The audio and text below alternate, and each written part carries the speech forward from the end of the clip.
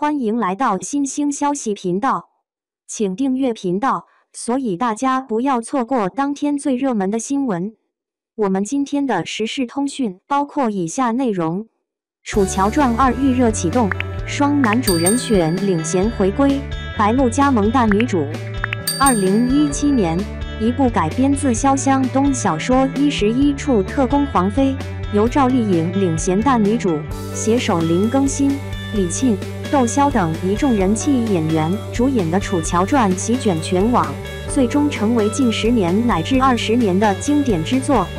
自2018年出现了一次有关《楚乔传2》的爆料之后，在这5年的时间里便再也不曾出现。很多观众都以为该剧可能就要自此长眠，不成想近日却再次回归大家的视线。《楚乔传2》预热启动，双男主人选领衔回归，白鹿加盟大女主。日前有消息爆出，《楚乔传2》将会在今年春季投入启动，并且还出现了楚乔、宇文玥、燕洵、袁纯4位主演的人选，林更新、窦骁双男主领衔回归。众所周知，《楚乔传》系列是一部大女主作品，因此设定了不止一位男主，也就是剧中出现的宇文玥和燕洵。虽然宇文玥和楚乔是官配，但是燕洵的戏份也不少，尤其是在第2部中，跟男主基本没区别。而对于主演的选取，目前网络上也已经爆出了些许消息。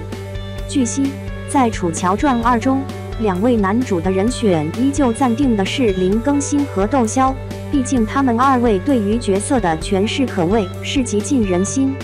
经过这几年的发展，无论是林更新还是窦骁，都在影视剧领域中提升不少。此次他们2位能够再次领衔，无疑是将该剧的热度再次提升。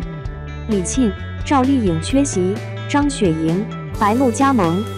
虽然作为男主的林更新与窦骁被曝回归了，但是作为女主的赵丽颖和李沁却并未出现，反而是出现了2位新主演的名单。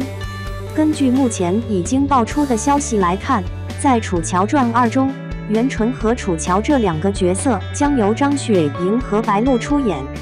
对于袁纯一角的换人，其实也是意料之中的，毕竟如今的李沁已经是1线女星了，而袁纯这个角色在《楚乔传2》中的戏份已经不多，再次回归的可能性必然不大。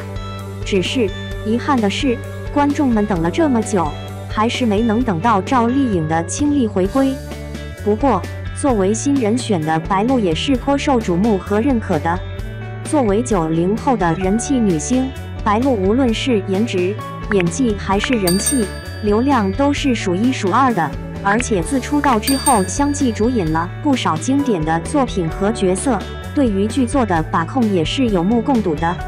虽然对于楚乔的诠释，作为前者的赵丽颖已成经典，不过面对缺席的遗憾现状，换人出演也是无可厚非，起码选定的这位新女主各方面还都不差。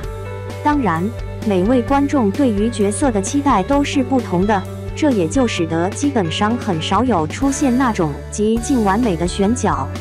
至于白鹿再次诠释楚乔效果如何，恐怕还是得等到该剧上线之后方可知晓。目前，有关这部《楚乔传2》的启动已经出现，作为主演的林更新、窦骁、白鹿、张雪迎4人也相继有了爆料，剩下的便是找个合适的时间正式开机了。那么，作为观众们的大家，对于该剧此次的选角看法如何呢？